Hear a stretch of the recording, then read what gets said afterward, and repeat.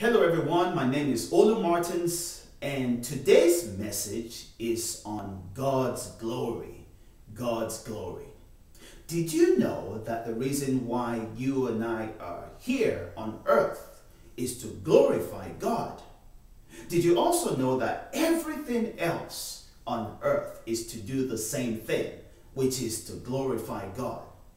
See, Colossians chapter 1 verse 16 says, all things were created by him, for him, and through him. And in him, all things exist. So all things were created by him, through him, for him, in him. Everything exists. And so this means that we exist because of him. And we exist to honor him, to glorify him. We exist to do that, to glorify him. See, that word glory means so many things. I was checking and doing a research on the word glory, and I found 20 different meanings to the word glory. Some of the meanings are honor. Some of the meaning, it also means to glory, to exalt. Glory also means to beautify. Glory also means to magnify. So glory has many, many different meanings. A simple meaning for you and I may be this. Glory means to make God look good. To make God look good. I think that may work for us to simplify that meaning of glory and just make it in this, just say it in this little words, to make God look good. So glory means to make God look good. Well, there are many things that God has created that speak to that truth. Stars are created to make God look good. When we look at stars, we glorify God because stars make God look good. The mountains, the oceans, the planets, everything that we see, everything created by God, make God look good. Most importantly, we humans are supposed to be able, we're created to make God look good. We're supposed to make God look good. See, that is why the Bible says that God will not share his glory with another. He will not share his glory, his beauty, his honor with another. In the book of Acts, King Herod found this out. Unfortunately, by the time he found this out, it was too late. See, there were people coming over to King Herod and they were praising him. In fact, they called him a god. And he took the glory, the Bible says, unto himself. He took that praise and that glory and that honor unto himself. God was displeased. He sent an angel from heaven to kill him. And the Bible says that King Herod died and his body was just full of worms. It was rotten. It was bad. See, this is for our instruction. If you have ever felt that you wanted to take on God's glory unto yourself, you are forewarned. It may be to your demise. And so it's very important to realize that God does not share his glory with anybody. He doesn't want to share his glory with anybody. It's all for him. It's all for him. It's all for him. Why? Because everything was created by him, through him, and for him, and in him all things exist.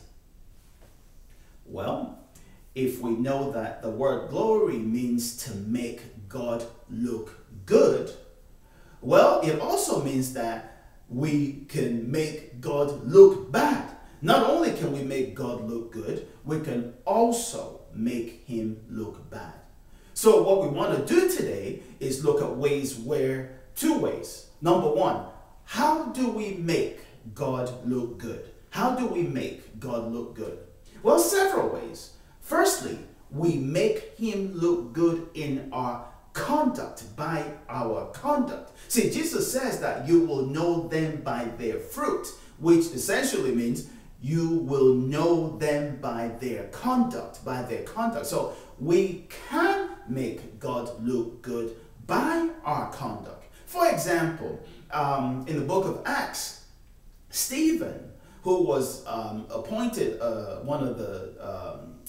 he was one of the disciples of Jesus Christ that came after the day of Pentecost, as he was speaking, and the Holy Ghost, he was in the Holy Ghost. So as he was speaking some very, very hard truths. He essentially was telling the Jews that they were responsible for killing Jesus Christ. And so they got inflamed, they got infuriated, and they started to stone him. And in the moment that Stephen was dying, he said, "Lord, forgive them. Lord, forgive them." Boy, this is how you make God look good. Stephen made God look good. He glorified God even while he was being stoned to death. And so by our conduct, we can glorify God. That is one way. Another way that we can glorify God is by our faith, by our faith. King Hezekiah is a good example in the Bible. King Hezekiah in the book of Isaiah faced an enemy, Sennacherib. Sennacherib had conquered many nations. And so Sennacherib sent messengers to King Hezekiah telling him that you are next, we're coming to get you. So what did Hezekiah do? He went on his knees and he prayed. See, he knew that there was nothing humanly that he could do. And so he prayed to the God, the helper of the helpless. God answered his prayer. At the end of the story, 185,000 men were killed by the angels of God. Hezekiah had faith that God could do it. He called on the name of the Lord. That is one way also to glorify God. We glorify him by our faith, by our faith. Hezekiah proved this. You and I also need to prove that in our own lives. We need to glorify God by our faith.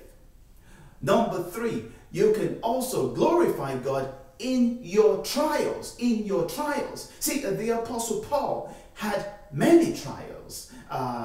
People disliked him. He was stoned. He was beaten. He was shipwrecked. In all those instances, he never departed from his faith. So in all of his trials, he glorified God.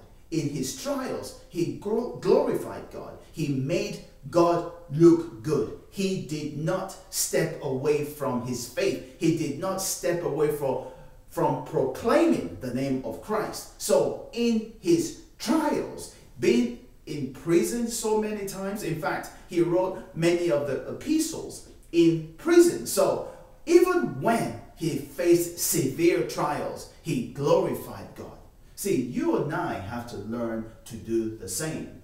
As we face trials, we need to glorify God. We need to make God look good in our trials. See, that way the unbelieving world would look at us and say, wow, how come they're looking good when everything seems to be going against them?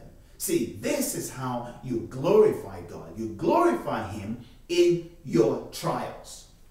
Another way that we can glorify God is by our testimony. See, we are called to share our testimony. We are called to be witnesses. We are witnesses to the Most High. And the way that we witness is by testifying. We testify about what the Lord has done for us. See, in that way, others are encouraged and the name of God is glorified. See, unfortunately, in our world today, we testify to our own strength. We testify to our own skills. We testify to our own power. We testify to our own prosperity. See, all these things are wrong. We are meant to glorify God in everything. And so by our testimony, we can glorify God. We can make him look good. We can make him look beautiful. We can honor his name by our testimony. Another way that we make God look good is in our prosperity. In our prosperity. See, many people dishonor God as soon as they are prosperous, they start to move away from God. They start to move towards worldly things. They start to show their prosperity in other ways instead of committing to the word, to the work of God. They don't do that. See, that's not how we are supposed to do. We are supposed to glorify God in our prosperity. See, how do we do that? We do that by sharing our prosperity, by putting our prosperity to work in God's kingdom, by committing our funds to things of God, things that will glorify God. This is how we glorify him in our prosperity. And when people ask us, wow, how did we become prosperous? There's only one answer: Jesus Christ. Jesus did it. Jesus did it. And I give all glory to him. See, that is how we make God look good. That's how you and I can make God look good. My friends, there is another side. Unfortunately, sadly, we can also make God look bad. We can make him look bad in several ways. In several ways. One of the ways that we can make God look bad is also by our conduct. In the book of Samuel, we learn about the sons of Eli. Eli was a prophet. In fact, he was the one that the prophet Samuel was sent to. Eli had two sons.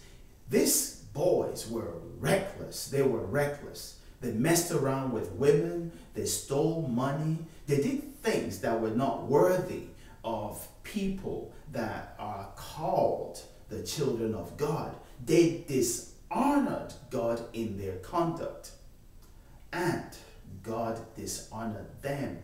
In fact, they were killed. They died early. God killed them. God killed them. Why? Because they dishonored God by their conduct. Again, this story is for our own instruction. If you see yourself, if you find yourself dishonoring God in your conduct, be careful. Be very careful.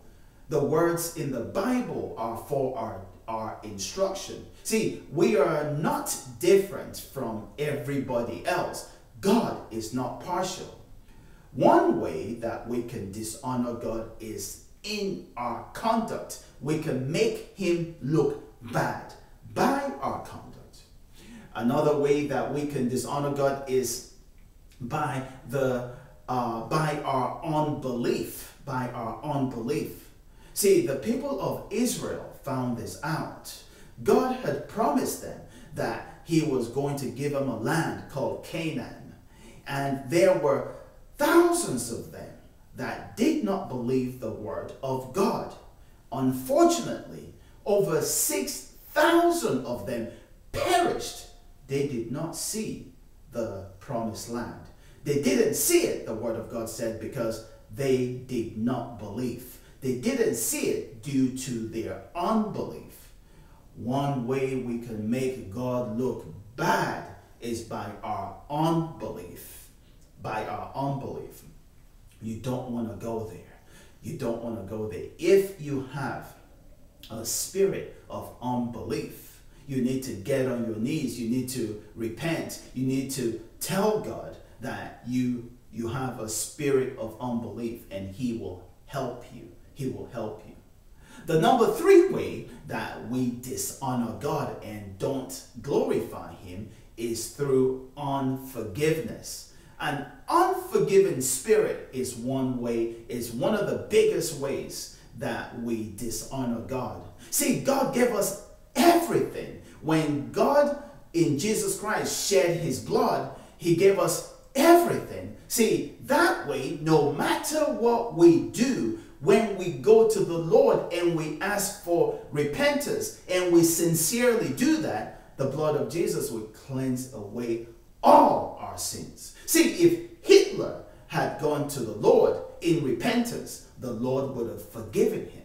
So this blood of Jesus is so huge. So if God can give us everything, and if we go into repentance and confession and the Lord can forgive us for anything, why can't we forgive each other?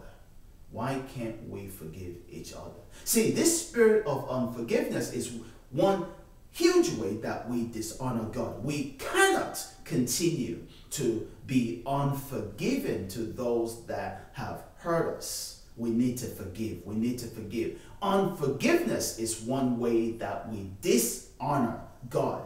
It is one way that we make him look bad. Another way that we make God look bad is in our pride. See, Nebuchadnezzar of Babylon found this out. See, he didn't realize that it was God that gave him everything he had. God gave him his mighty kingdom, his mighty army, the intellect, and all the prosperity around him. See, God gave it to him. But Nebuchadnezzar did not realize and did not acknowledge God that gave him everything. He was proud. God punished him. For 7 years, he was insane like a wild beast in the forest. That was his punishment. See, that story is not just written as a tale just to read and forget. See, that story is for our instruction. If you sense a spirit of pride rising up in you, perhaps you are now very prosperous. Perhaps you are now very wealthy. Perhaps you have a brilliant mind. Perhaps you have great gifts. You must remember, it is the Lord that has given it all to you. And remember these words. It is the Lord that giveth. It is also the Lord that taketh away. So the spirit of pride must be rebuked and must be rejected. Do not dishonor the name of God by being prideful. God created you. God gave you everything. He can also take it away. This is a word of warning to the proud. God can also take it away. Remember the words in the book of Peter that says, God exalts the humble, but he dishonors the proud. God raises the humble and he brings down the proud. If you are proud, remember these words. If you do not repent, God will bring you down. He will bring you down. This is one way that we can dishonor God. Another way that we dishonor God is through our many sins. Sins of disobedience, sins of rebellion. We dishonor God every time we're sinful. In fact, we are a poor testimony because other people, pagans, look at us and say, wow, and these people call themselves Christians? How can they live like pagans and call themselves Christians? See, we can make God look bad by our sins. We need to be careful. We need to repent. We need to acknowledge. We need to know this, that we can dishonor God by our sins. We need to be careful. We need to be mindful of these things. See, not only, as I said, can we make God look good by glorifying his name, by conducting ourselves in a manner that is worthy of those that are called children of God, we can also, by the same token, dishonor God by our conduct, the way we act. We must be careful of these things, and we must be mindful of these things. In conclusion, how can we, if we really want to glorify God, who can we look to as a model, as an example? Well, the Bible points us to Jesus Christ.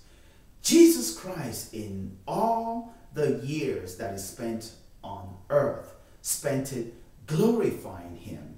When you read the book of John, it talks so many ways about how Jesus glorified the Father. In fact, Jesus said, I have come, Father, to glorify you, and I have done everything to glorify you. In the same book of John, in chapter 17, Jesus says, Father, glorify your Son so that your Son may glorify you. In other words, here's what this means for you and I today. Here's what that means. Father, we will honor you that you may honor us. See, God glorifies those that glorify him. See, God makes beautiful those that make him look beautiful. See, God exalts those that exalt God. See, God honors those that honor him. God magnifies those that magnify him. God increases those that increase him. We must know this. We must know this. So, in everything we do, the Apostle Paul says, whatever we do, whether we are eating, whether we are drinking, in whatever we do, the Apostle Paul says, we must glorify him. We must glorify him. He is worthy of our praise. He is worthy of our exaltation. He is worthy of our exaltation. He is worthy of everything. He is worthy of everything. Let me end with this Pentecostal song that speaks to this message. It goes like this. All the glory must be unto the Lord, for he is worthy of our praise. No man on earth should give glory to himself. All the glory must be, all the glory must be, for all the glory must be unto the Lord. One more time.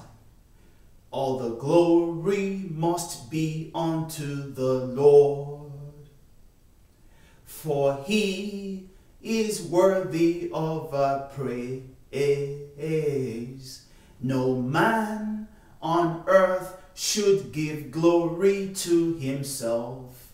All the glory must be, and all the glory must be, all the glory must be unto the Lord. You must remember this in whatever you do. Whatever you do, you must strive to make the Lord look good.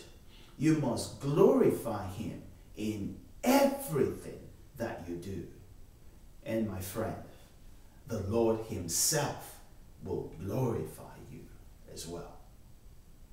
I want to thank you today for joining me. I pray that this message has been inspirational to you, and I pray that the Holy Spirit will take this message, immerse it in your spirit, that you may start glorifying God in everything from today onwards, in Jesus' name. Thank you very much. Be blessed in Jesus' name.